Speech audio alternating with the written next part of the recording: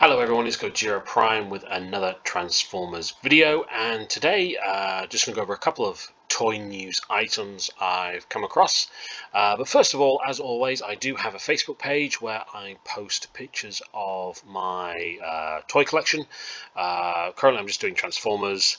My daughter has also hijacked the page a little bit, so I'm having to do pictures of her Ladybug figures at this particular moment in time. So if you do have the time, please do find the page, hit the like button, hit the subscribe button, and do feel free to comment on the pictures that I do post. Thank you very much. First bit of news for today, Hasbro is doing another 10/27 event.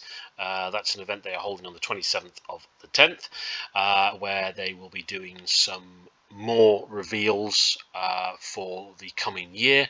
It's safe to assume from the image in front, which is on T-Formers, that the event, I think, is probably going to be dominated by Ghostbusters merchandise.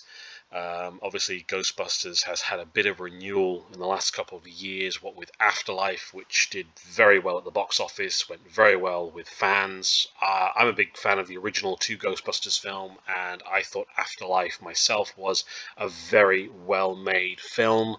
I thought it was a wonderful little nod to the original films, while at the same time trying to set itself up for something going forward.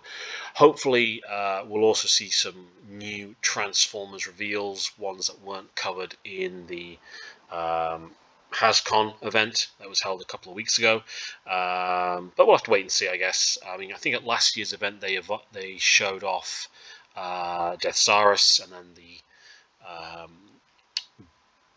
subscription, or the payment to do that figure went ahead, not the day afterwards. So hopefully we'll see something interesting, something new. Maybe something to do with a new tidal wave Titan would be quite nice, but you never know. The other one piece of news that I found on T-Formers the other day, at the same time, and as always I'm a little bit behind in reporting this, and if my computer will load up at the same time, is a color image of the prototype figure, here we are, for the rumored, and I use the word rumored there, leader class Megatron. Now, we've not had a movie-verse Megatron figure in quite some time, simply because he's not appeared in any of the films. He wasn't in Bumblebee, and he was not in Rise of the Beasts. But they apparently did design one, because if I remember rightly, last year we did see some artwork appear of what the character could have looked like, and now we have a colored prototype of what the figure is going to look like. Now, this figure has popped up on a couple of leaked lists, and is meant to be, in theory, coming out next year. Now, I myself don't really collect live-action figures anymore. I haven't done for quite some time. I'm mostly focused on the Generations line. But I have to admit, this guy does look really very good. I mean, obviously, it's very heavily based on G1, as the Bumblebee line is, in particular. It was especially in regard to how Optimus portrayed in the films, but this looks really, really good.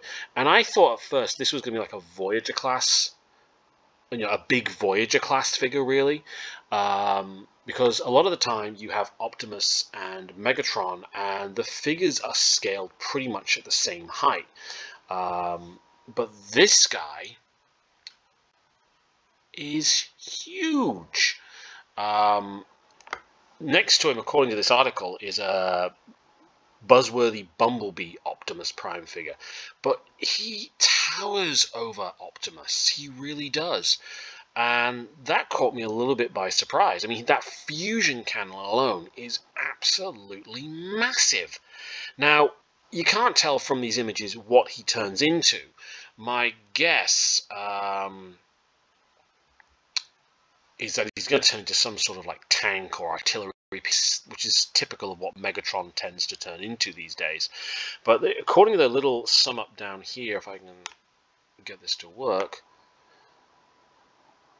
he's meant to be coming out in February of next year, rumored to be, at least anyway. So I kind of really do hope this guy comes out, because I would like to see what the actual figure is going to look like and what the alternate mode is going to be, because I'd be half tempted to make this my Megatron figure for my shelf. Currently I'm using the Earthrise Megatron,